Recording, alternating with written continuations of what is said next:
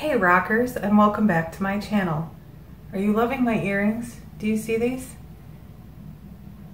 So there's a story behind these earrings. I got these from the first person I ever started following on YouTube, which was just a short time ago. Her name is Lady Luck Tutorials, and she sells paparazzi jewelry. And these are the gunmetal glitz earrings. Once I have 150 subscribers, I'm going to give away a pair of her glitzy earrings. I have a brand new pair. I think the camera's over there. Will it focus? These are very cool because they have rhinestones on the outside and the inside. And so these are going to be my giveaway prize for when I have 150 subscribers. Hopefully that'll be soon. So back to Lady Luck. I got off social media platforms last semester, maybe October of last year. I was crazy busy. I had two part-time jobs, both at law firms, and I couldn't have a full-time job because I was fulfilling my externship requirement at law school. And I chose to do the public defender's office, and I think every law student should be required to do a stint at the public defender's office. It was the most amazing experience, and I'll get into all of that in another video. I learned so much about my community, about the legal community, about the crimes in my community. I had no idea certain things were going on, about the legal system itself. So much. I learned also to think defensively and to really think defensively. I thought defensively. I didn't think defensively. That's what the public defender's office taught me. So with all of that going on, plus going to law school classes, I gave up on social media for a while. I read a Forbes article that said taking a break from social media is healthy, and I thought, okay, this is the perfect time, because when I would come out of court, my phone would blow up. It would vibrate for like 10 minutes straight of all sorts of notifications and work emails too. And what was happening was that my work emails were getting lost in all the social media notifications. So I disabled my accounts for a little while. I could have just turned off the notifications, I learned that later, but I just removed them from my phone completely because I really didn't have the time to be playing on social media anyway. And then come December, law school's over, and I've really enjoyed not having the social media platforms on my phone, but I have YouTube on my phone. Now we all know that our phones record everything, right? Like even if we're not recording, they straight up listen to us. My husband and I, our water heater died, and we were just talking about replacing the water heater, and I don't think either of us had our phone in our hand. Kid you not, as soon as we logged in, turned on our phone, bam, advertisements for water heaters. So they listen to everything, and sometimes it's totally creepy and terrible, and sometimes it's awesome. So I jumped onto YouTube. My husband does YouTube. He's not into anything social media, but he watches a lot of YouTube stuff. So I popped on YouTube, and the first thing that YouTube recommended me to watch was Lady Luck Tutorials. And I think this is because we have so much in common. I was blonde for many, many years, and she is a gorgeous blonde. Both of us are married, no kids. We both have cats. We love fashion, makeup, jewelry, hair, all this stuff. And so they recommended that I watch her channel, and I did, and it was love at first sight. And that is what drove me into the rest of my social media addiction. So I am sad to report that I did not break my social media platform addiction. I replaced it. I replaced it with YouTube, and I'm getting a much better value out of YouTube. So she sells paparazzi jewelry, and I bought a couple of pairs of earrings from her because I want to support her, and I'll talk more about that in another video. But for my giveaway, once I receive 150 subscribers, I'm going to pick someone randomly and give them a pair of these gorgeous earrings. I'm wearing the gunmetal ones, and these are the silver colored ones. They're not gunmetal. So what did I really come on here to talk to you about? I came on to talk to you about my Whole30 day 3 experience. The book says, the hangover. The alarm rings on day 2 and you pop out of bed expecting to feel great just like you did yesterday. Instead, you feel headachy, a little sore, foggy, kind of like you're hungover. You're pretty sure you didn't go down a fifth of vodka in your sleep. So what happened? Let's revisit what you were consuming before you started Whole30. Pizza, cookies, beer, or wine, fast food, potato chips, candy, muffins, bagels, bread, so much bread. This is when the ghost of your high sugar, high carb, nutrient poor past comes to kick you in the butt, and apparently the head. The amount of suck you experience in this phase is directly proportional to the amount of junk you consumed before you began the program. So day 2, I didn't feel bad. Towards the end of the night on day 2, I had a headache, but I wasn't super high carb, super high sugar before this diet. I was actually on the ideal protein diet for a couple of years, and I had great success with that. The last semester in law school, the one previous to this one, kind of everything went to hell in a handbasket, and I was eating out a lot and ended up consuming a bit of sugar, and I put on some of the weight that I had lost. So on ideal protein, I had lost 60 pounds, and I put 20 of it back on in one semester. Hence the change. And so I'm hoping to lose that. We'll see. Now the thing with the Whole30 diet is that it says we're not allowed to get on a scale until the 30 days are over. And this is literally killing me. Literally killing me. The scale is right there. It's right behind me. It's on the floor behind me. I wonder if I can show you. It's not far. It's in my little room here. See it? There it is.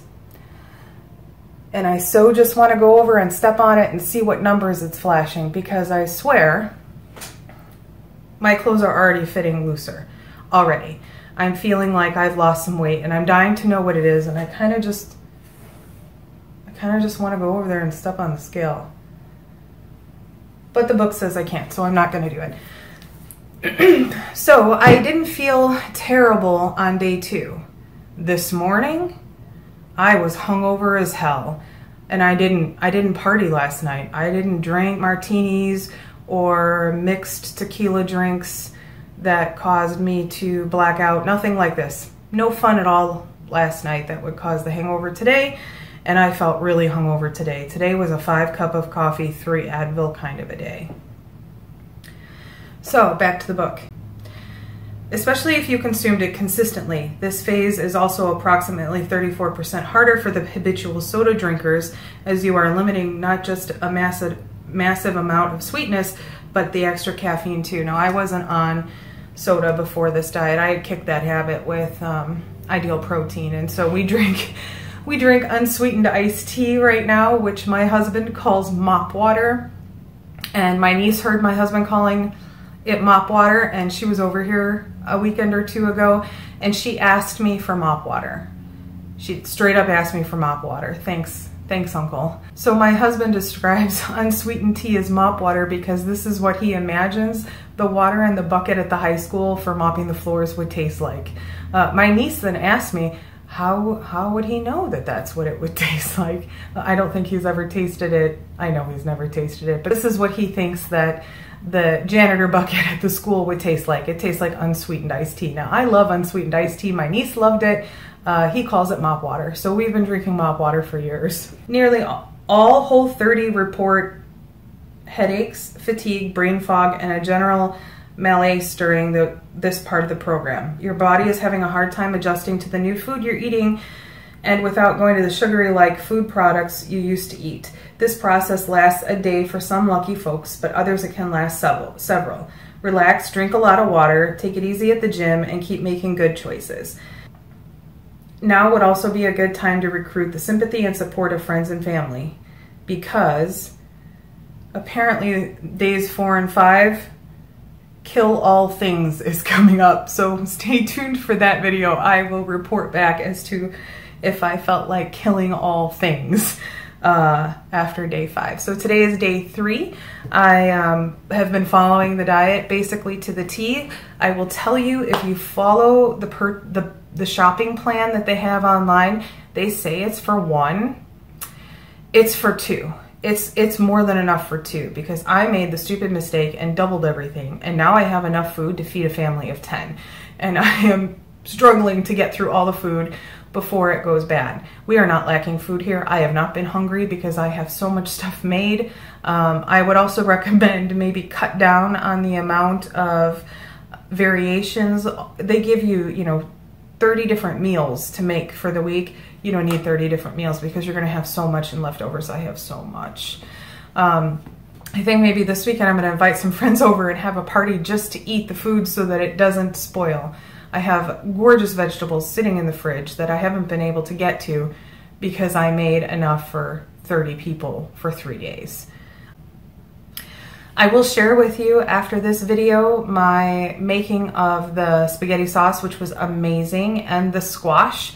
Now you're going to see the squash that I show you is an acorn squash and not a spaghetti squash.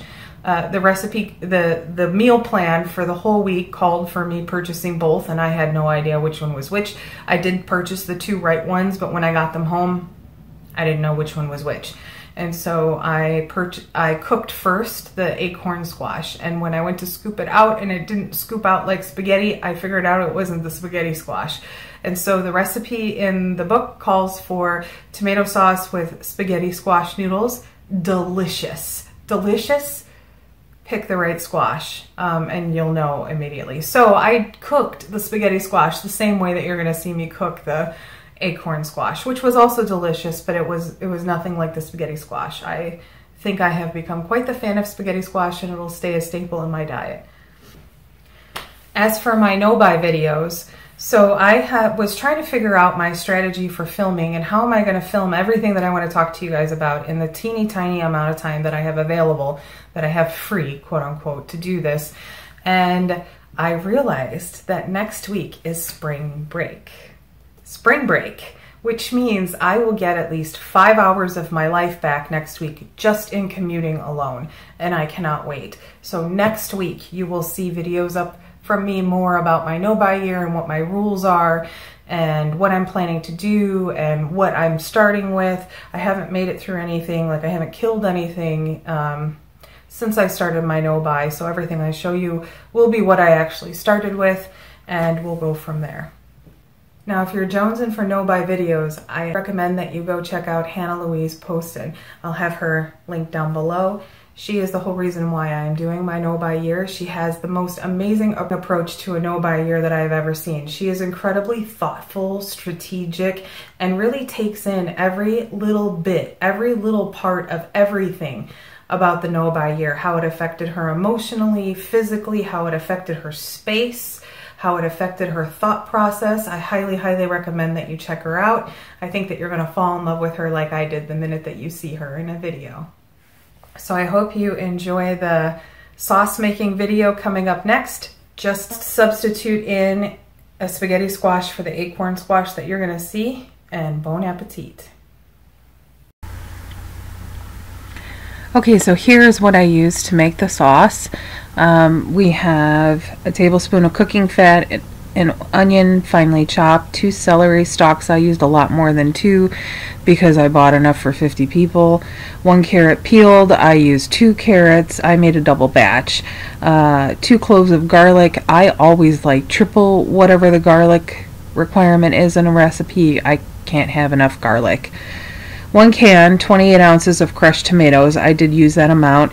A teaspoon of fresh thyme. I didn't measure it, I just kind of dumped in. A teaspoon of fresh oregano. Again, I dumped in. I probably used closer to a tablespoon of both. A bay leaf. 1 teaspoon of salt. 1 teaspoon of black pepper. I'll link the recipe down below. And so you heat some oil in your pan and let it shimmer. The oil should be shimmering when you go to pop in your onion and celery, and you cook that for a little while. So this is dropping the celery and carrot and onion.